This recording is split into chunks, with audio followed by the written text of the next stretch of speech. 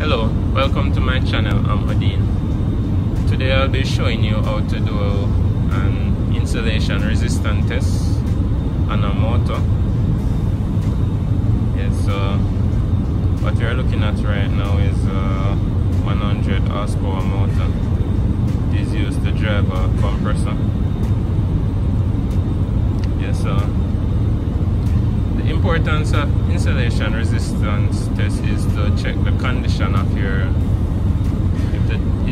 the condition of the insulation of the motor winding or the cable that goes to the motor. So you can check both the cable and the motor at the same time, and when you do that, if the reading that you get, if you're not comfortable with it or it don't look good, you can disconnect the cable and just check the motor windings alone. So right there you can tell if it's the cable that is getting bad, the insulation of the cable, or is it the insulation of the motor winding that is actually breaking down. So I'm going to do that test right now and let you see how it is done. Alright, so I've turned off the breaker that supplied this panel here that sent power to this compressor, because you have to do the insulation resistance test on a dead circuit. So you have to make sure that there is no presence of power. Alright, you can't do it while the motor is running. So these cables now, they are for the motor. These cables lead to the motor winding. These ones.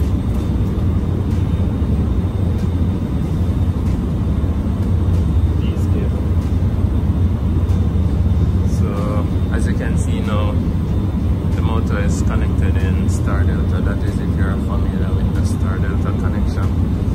But that's not what we are here to do right now. We are here to do the insulation resistance test. So now, to do the insulation resistance test, you have to change your test lead over to these probe.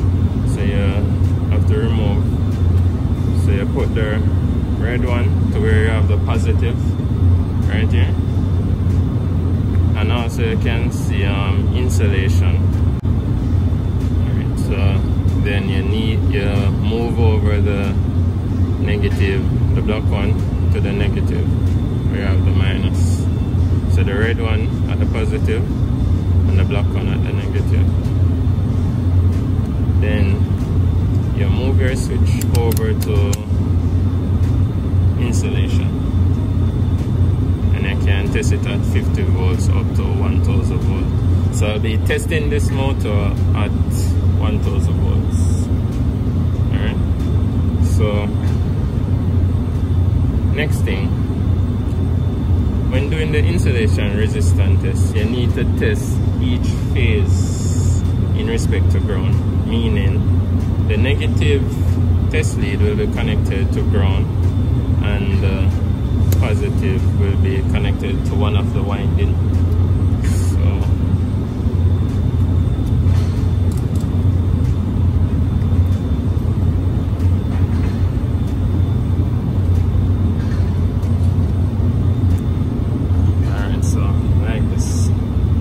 There's an earth connection right here. This panel is earthed right throughout. So this is an earth connection. So I'll just put this right here. Right there. And then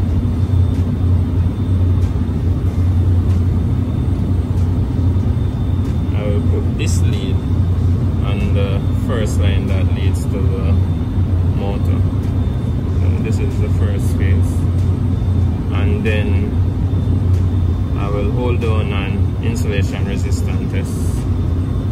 So I will hold it for about 10 seconds, then release to see the reading of the insulation.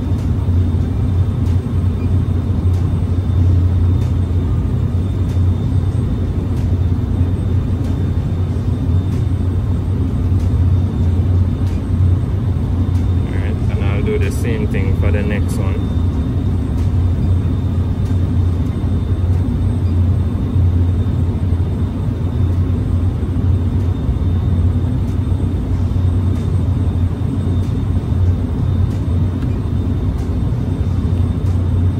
Then the other one also.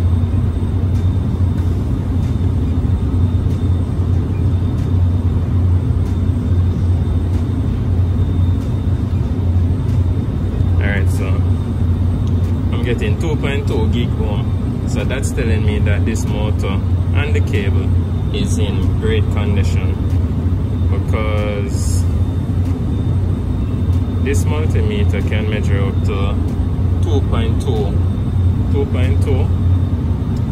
gig ohm. That is the maximum, and the insulation is reading up to 2.2 gig ohm. So right there, I know that the motor winding and the cable is in great condition. Alright, but if you are doing an insulation resistance test and you're getting like 10 meg ohm, or let's say you're getting like 10 meg ohm, 5 meg ohm, 3 meg ohm, 2 meg ohm, then at that state you know that your motor or your cable is really in a bad condition. Because look at it, you're coming from when the cables are new, or the motor windings are new, or they're still good, you're getting maximum reading, which is 2.2 gig ohm.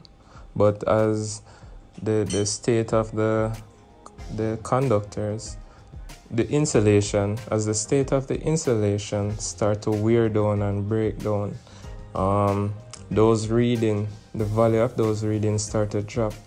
So at first they will come down to 1 point something gig ohm, then you notice it start to come into the 900 meg ohm, 500 meg ohm, then you notice you start getting 200 meg ohm, 100. Then just imagine that reading coming from so high all the way down to that point where you started getting like 10 meg ohm. Then at that state, you know that your cables are getting really bad, or the winding of your motor. So when you start to get those reading, like let's say you do an insulation resistance test and you see a figure like 20 meg ohm. At that stage, you should start to get concerned, and you should identify if it is the cable or the motor winding that is actually getting bad. Because let's say you test the cable and the motor winding at once, and if the cable is getting bad, it could throw off the reading, and if it is the motor winding that is actually getting bad, it will throw off the reading. So at that point now, where you start to get a low reading value, you want to know which one of them is starting to get bad. So what you need to do is you disconnect the cable from the motor winding, and then you test them separately. So you will test the cable separately from the motor winding, and then at that stage now, you will know if it is the cable that is bad, or it is the motor winding that is getting bad, or if it's even both. Because even when my supervisor and I are doing those tests, that's when I started getting those readings. Normally still, it's at most time it's the cable that is getting bad, the cable that leads to the motor. But in very few instances, we found that it is the motor winding, and we have to disconnect it and send it to get rewired. Alright, so thanks for watching. Don't forget to like and subscribe. I hope this video was very helpful to you. So please show your support by liking this video, subscribing, and sharing it with others so others can learn as well. Thank you very much.